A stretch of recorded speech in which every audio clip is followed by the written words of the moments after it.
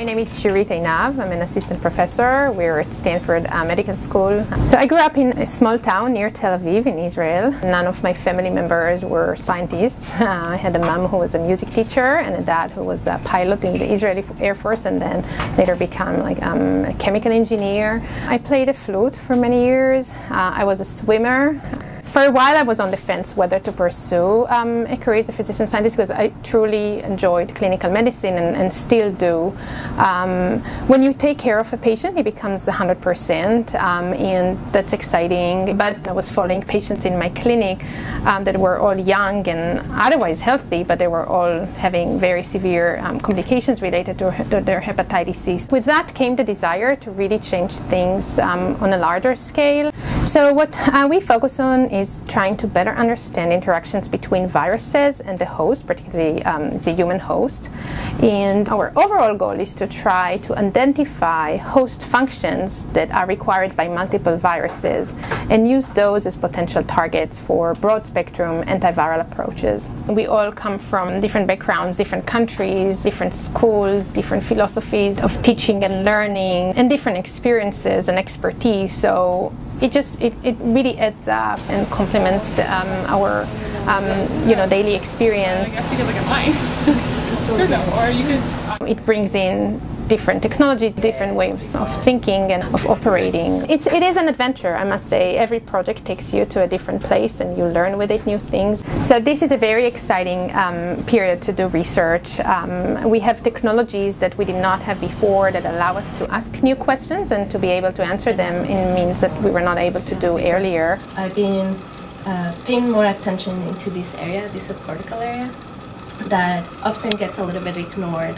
So today, if you look at most approved antivirals, they target viruses individually, which is not a very scalable approach. This takes a long time, on average 12 years to develop a drug, and also involves very high cost in the order of over $2 billion per approved drug.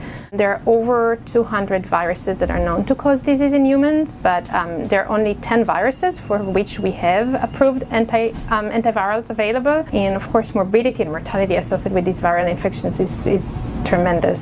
And when I started thinking about it, I realized that we have to think differently, and just targeting viruses individually is not going to solve this unmet need. So this approach is now being advanced into the clinic for the treatment of dengue virus, which is an emerging virus causing significant morbidity and mortality worldwide, particularly in tropical areas. But with global warming, there's a significant concern that this will spread in this country. We also showed significant efficacy in Ebola models, so this was selected as an arm in sort of an in-drawer protocol should the outbreak resurges or a new outbreak will emerge. The ability the freedom that I get as a scientist to ask whatever question I'm passionate about answering and to be innovative and to discover is what drives me.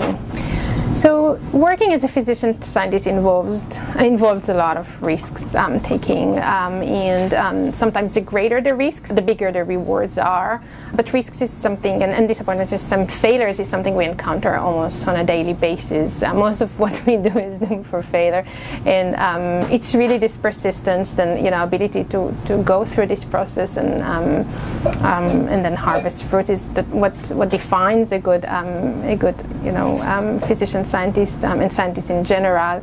I mean, it's not an easy path, wearing these multiple hats, being, a physician, being a scientist, a lab manager, a wife, a mother, a sister, a friend. I mean, it's just sometimes too many hats can be overwhelming. But finding this balance between career and life, I think is a challenge. Still is, and as a junior faculty, I'm still working on doing this better. When I come home after a long day or after a long visit and look at my daughter in her eyes, or sad eyes, I know I'm doing the right thing because I'm following my dream and goals, and it makes it easier. So I would encourage people, particularly earlier in their career development, to really take the opportunity to think big and take more risks. I mean, some studies show that the biggest discoveries are actually happening earlier during someone's career. So just don't be afraid to think big. There's not much to lose.